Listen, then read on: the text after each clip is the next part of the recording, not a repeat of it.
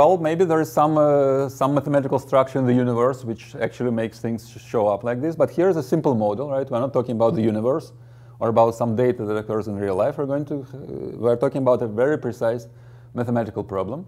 And this mathematical problem might have something similar with the universe. It's modeled in a very small scale.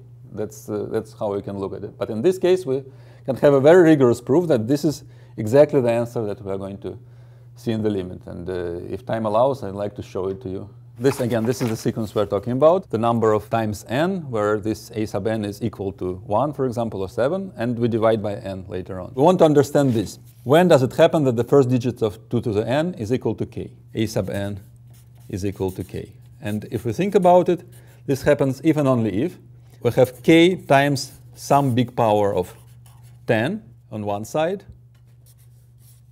k plus 1 times this power of 10, and here we have 2 to the n. So 2 to the n is between k times k with a bunch of zeros and k plus 1 with a bunch of zeros. Okay, maybe let me explain. So we have 2, 0, 4, 8, right? This is 2 to 11. Okay, why is the first digit 2? Because this is between 2,000 and 3,000. Strictly less than 3,000 and bigger than 2,000. That's how we get this 2. Okay, so this is the inequality that is important here. And I'm going to take this inequality, move it to another piece of paper, and study it. And the first and probably the crucial thing to do here is to take logs. Instead of this, we can say the following. We can take logs of all these sides. And we'll see that we have m plus log k. This is base 10. Here we have also m plus log base 10 of k plus 1. And here we have log of this, which is just n times log 2, also base 10. Okay, so log 2 base 10 is going to be very important for us. Let me call it Greek letter alpha. And so what do we see? We see that n times alpha is between this and this. And this is m plus some number between 0 and 1. And this is also m plus some number between 0 and 1. Okay? Mm-hmm. So, but then we can kind of get rid of m. Because what's important is the fractional part. So the fractional part of n alpha, this is what we want to study, and it is between log k, let me just ignore tens here, and log k plus 1. Professor, what do you mean by fractional part? Okay, we have, maybe for this it's better to draw a number axis. So this is the 0, 1, 2, 3, 4, 5, and so on. But now integers are not enough. I mean, integers are very good numbers, but we need to talk about other numbers, such as logarithm of 2 base 10. And then we multiply them by 2, 3, 4, and so on. Okay, so they now can appear somewhere in this axis, not necessarily at 4 or at 5. They could be somewhere in between, for example, here. And then we say that this difference between the nearest integer and this is called the fractional part. So if this is x, this is the fractional part of x. Or, in fact, I'm going to use, sometimes it is called x modulo 1. Okay, it's like a remainder. Okay, if you divide 7 by 2, you get a remainder 1. Why? Because let's divide 7 by 2. We have 0, 2, 4, 6, 8. These are even numbers. And here we have 7, the outcast. Okay? So when we divide 7 by 2, we have a remainder. That's exactly what it is. The difference between 7 and the closest even number. And here we do the same for real numbers. We take a real number x, and we find the closest integer to the left, and it's called the integer part, naturally. And the difference is called the fractional part. So I'm going to denote it by n alpha mod 1. Okay, and so the upshot is that this n alpha mod 1 is in the interval from log k to log k plus 1. Okay, so this is not very pretty. Maybe I should start over. It's okay, no, it's perfect. You Okay. want another piece of paper? Yeah. Yeah. Okay, and now the proof actually goes to a different branch of mathematics, which is called dynamics or dynamical systems. That's what I like working on. And let me show you why. Well, I have this crucial observation that everything depends on things modulo 1. So when we have this number line, we only care about this interval or this interval or this interval and so on. In other words, what we can do is we can cut the number line and glue together all integers. So we're going to have a circle. This is 0, which is the same as 1, which is the same as 2, and so on. Okay, and this, if we have the number x here, this is going to be x modulo 1. And maybe this x represents a very big real number. And then we go lots of times around the circle. And this is what we're going to see. Okay? And now we're going to look at this circle and interpret what we had before geometrically, so to say. Okay? Remember, we're talking about n alpha mod 1. So let me draw another circle. With start of 0, and 0 is actually 0 times alpha. And then from 0 times alpha, we get 1 times alpha, so which is just alpha. And this is what happens when you take this point and rotate by alpha.